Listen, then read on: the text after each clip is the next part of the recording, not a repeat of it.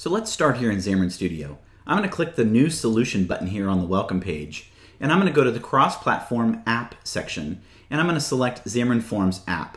There are other project templates here as well. This is used for native applications where all we want to share is our business logic, and then we have some game projects as well. I'm going to click the Next button to move on, and I'm going to call this First App because we're just exploring the project structure here. Notice we then have an organization identifier.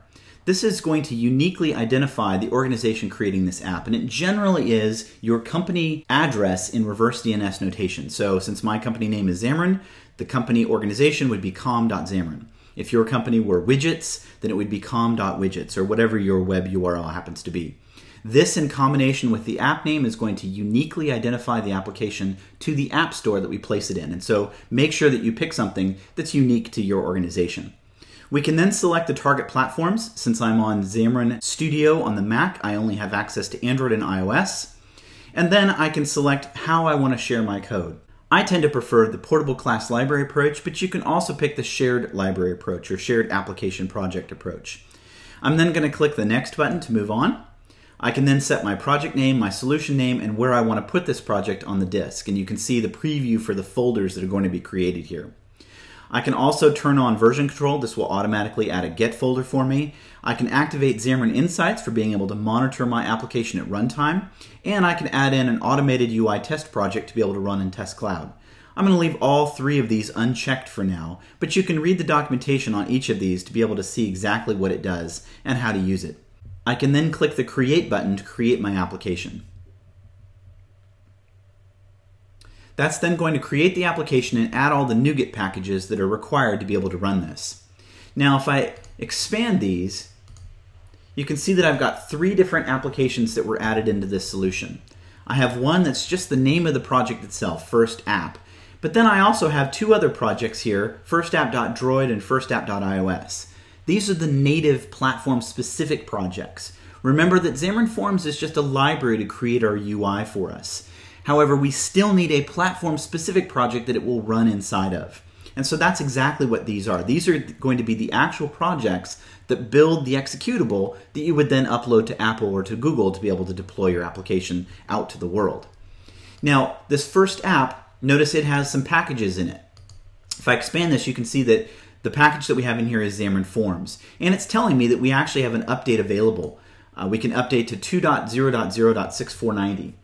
Now, Xamarin.Forms ships as a NuGet package. That way it can be distributed out of band from the rest of Xamarin Studio and all the other Xamarin tools.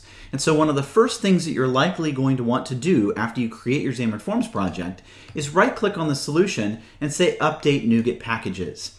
This will make sure to update all the packages to the latest release.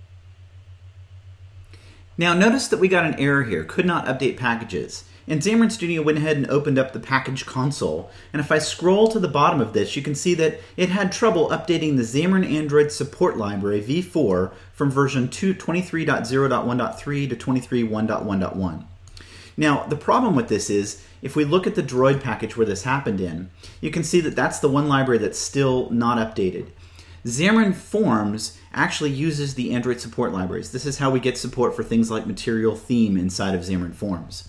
And the problem is that Xamarin.Forms is written specifically for a particular version of Xamarin Android's support libraries. Google doesn't require backward compatibility as they update their support libraries. And as a result, Xamarin.Forms hard codes the specific version that it was built against. And so as you update Xamarin.Forms, it may update the Android libraries as well.